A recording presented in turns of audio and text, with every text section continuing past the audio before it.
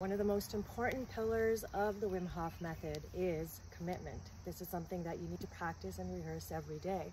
However, a lot of people tend to neglect their mindset, right? So you're going to feel the resistance and the internal dialogue that's going to happen in your brain that you are not going to go into this ice water.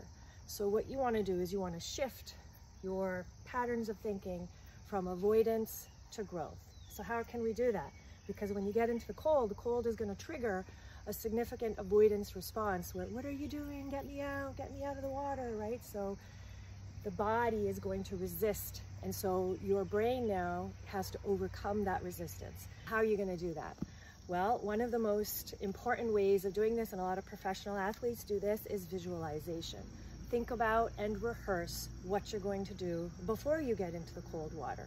What are the sensations you're going to feel? How are you going to overcome them? Focus on your breathing, because the breathing tends to be the first thing that people forget about, right? You're going to get that instant fear response and you're going to gasp. And so you want to be able to overcome that, and that's where your training will come in with the breath work. The exhale, long, smooth, calm exhales will control that fear response, and then you'll be able to resist the fear response in your body and allow yourself to get into the cold. So next time you do an ice bath, think about what you go through and what are the mental challenges that you're facing when you have to get into the cold.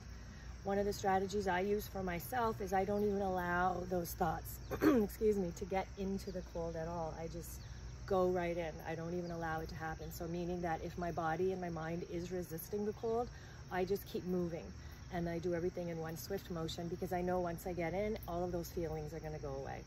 So next time you're in the cold, remember your mindset, commitment, and visualization are extremely important when it comes to being successful when you do your first ice bath.